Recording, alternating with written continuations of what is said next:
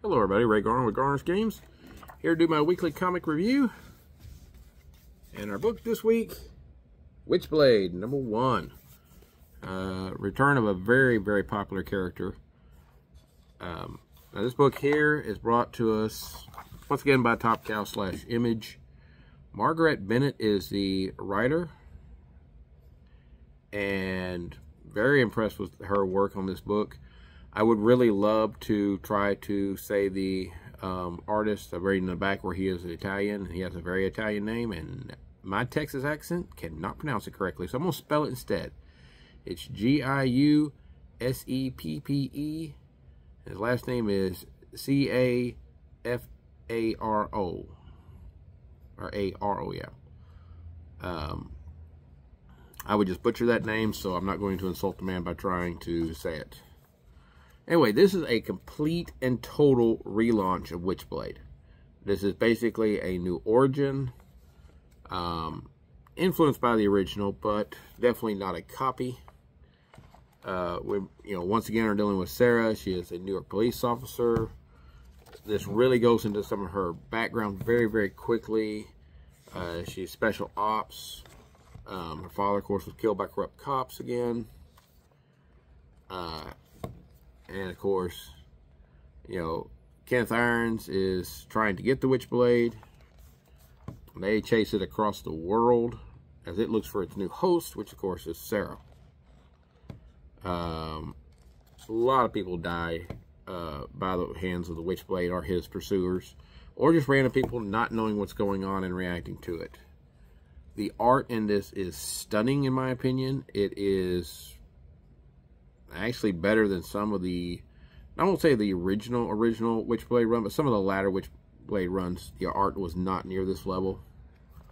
The print quality is great. I love the story. I love the fact that we're once again focusing on Sarah being a cop who gets kind of tossed into this world of, mythical artifacts, and I assume eventually mythical creatures will start showing up. But it's always been one of my favorite parts of Witchblade is that, at the heart, it's a cop who gets sucked into this crazy world. This splash page alone is probably worth half the cover price of this book. I like the fact that basically 2 pages after the halfway point of this book, we get into a huge background of our creative team.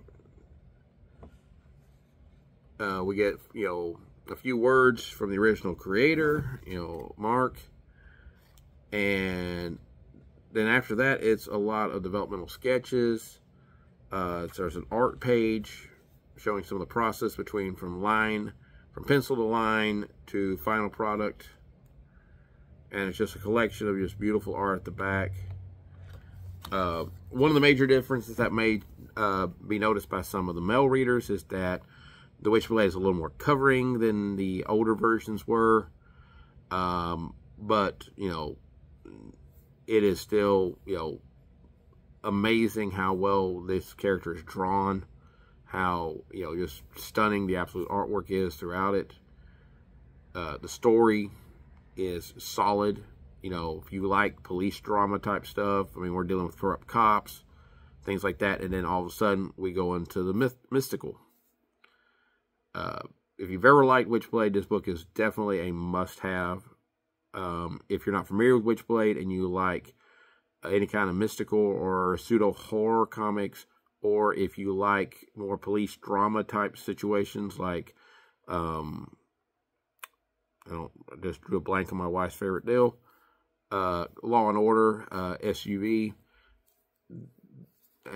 Chicago PD, any of those type of shows, I think you'll like this book. This book is extremely good. Highly recommend it. Please check it out. And be careful what you wish for sometimes, I guess. See you next week.